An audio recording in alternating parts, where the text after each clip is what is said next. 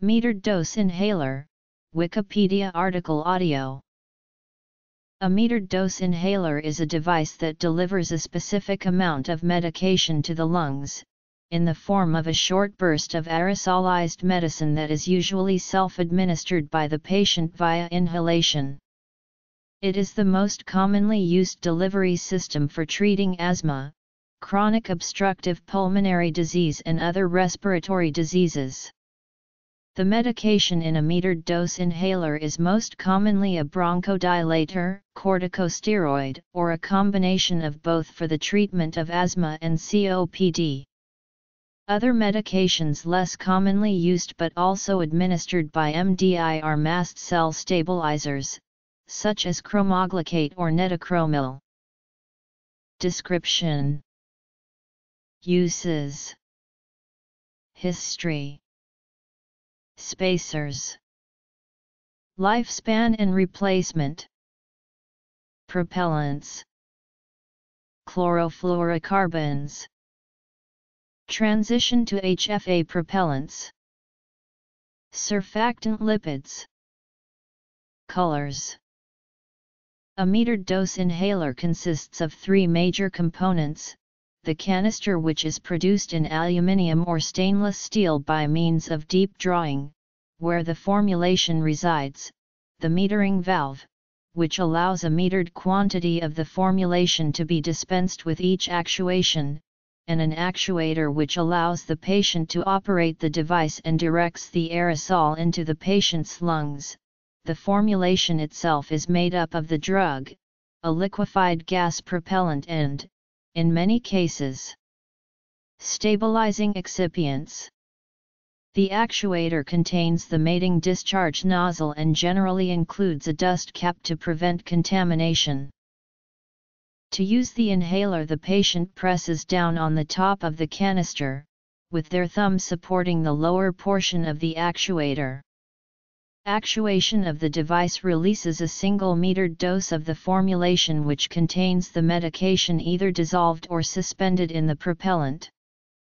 Breakup of the volatile propellant into droplets, followed by rapid evaporation of these droplets, results in the generation of an aerosol consisting of micrometer-sized medication particles that are then inhaled. Metered dose inhalers are only one type of inhaler, but they are the most commonly used type. The replacement of chlorofluorocarbons propellants with hydrofluoralkanes resulted in the redesign of metered dose inhalers in the 1990s. For one variety of beclomethasone inhaler, this redesign resulted in considerably smaller aerosol particles being produced, and led to an increase of potency by a factor of 2.6. Before the invention of the MDI, asthma medication was delivered using a squeeze bulb nebulizer, which was fragile and unreliable.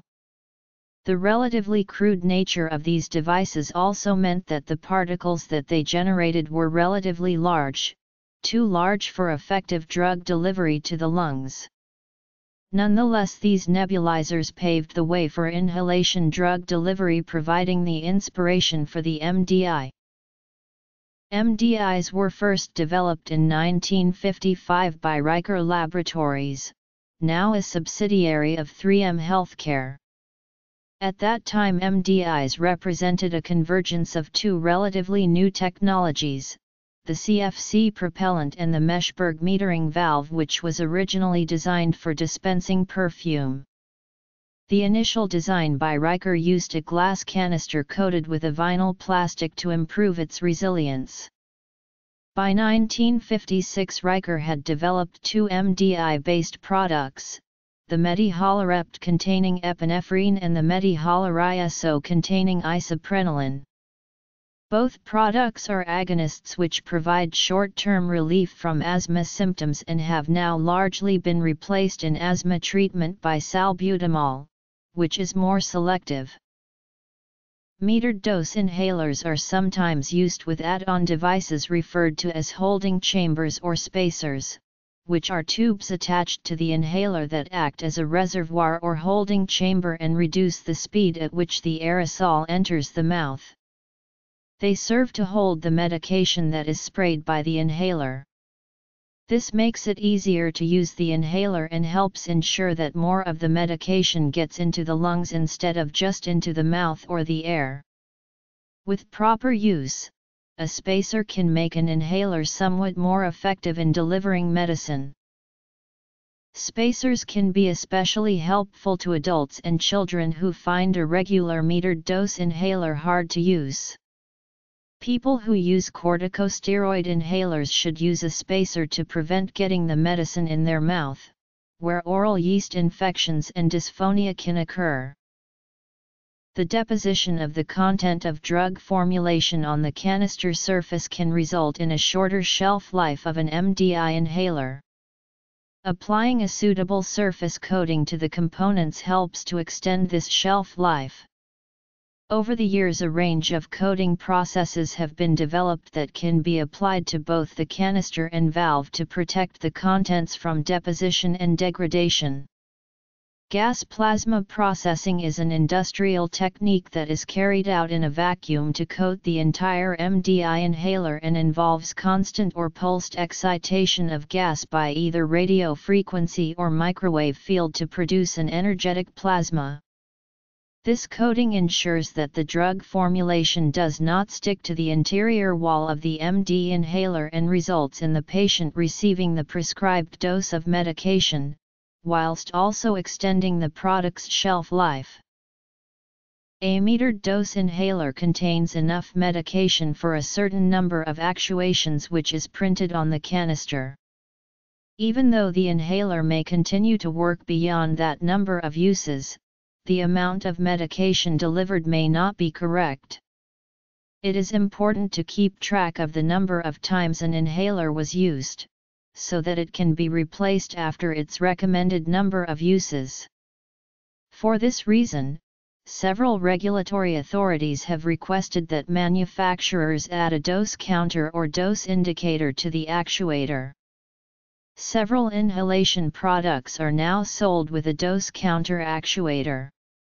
Depending on the manufacturer and the product, inhalers are sold as a complete unit or the individual canister as a refill prescription. One of the most crucial components of a MDI is its propellant. The propellant provides the force to generate the aerosol cloud and is also the medium in which the active component must be suspended or dissolved.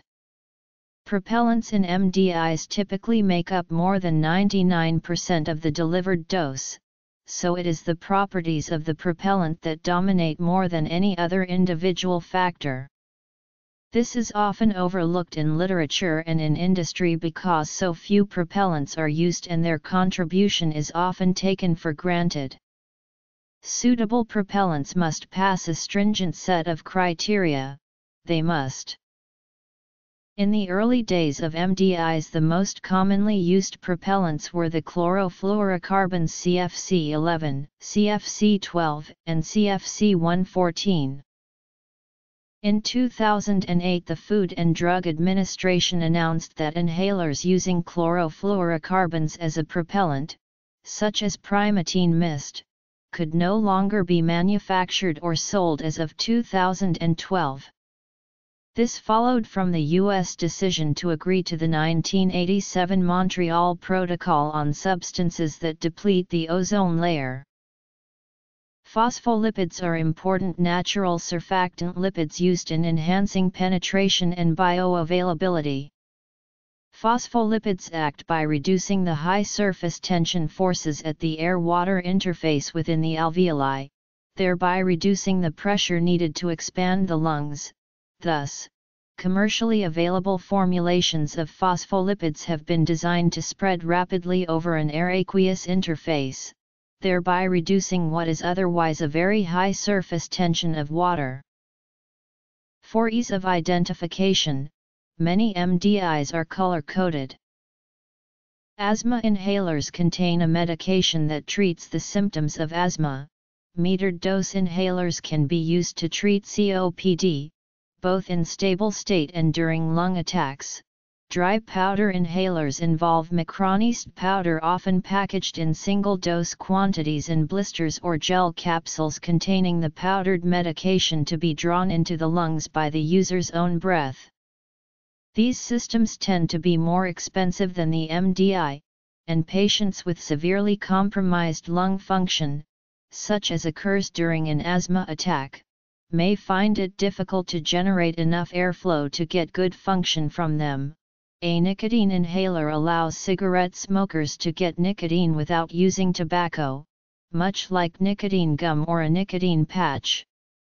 Nicotine inhalers that are marketed as nicotine replacement therapy should not be confused with electronic cigarettes, which produce vapor. Nicotine inhalers are also known by their nickname of the puffer. These devices are made of thin plastic, sometimes resembling a cigarette, or a cylinder shape. It contains a porous nicotine-filled plug, located in the base of the product. When you puff on the inhaler, nicotine vapor is inhaled and absorbed in the mouth's lining. Every inhaler delivers almost 400 puffs of this nicotine vapor. It is also healthier than the traditional cigarette. The nicotine inhaler is also temperature sensitive. In cooler weather, less nicotine is delivered. The nicotine inhaler is considered easier to use than the electronic cigarette as it is usually disposable, and contains fewer parts than the electronic cigarette. The evidence suggests that the U.S. Food and Drug Administration accepted products such as a nicotine inhaler may be a safer way to give nicotine than e-cigarettes. Have a boiling point in the range -100 to +30 degrees C, have a density of approximately 1.2 to 1.5 grams cm3, have a vapor pressure of 40 to 80 sig, have no toxicity to the patient, be non-flammable, be able to dissolve common additives.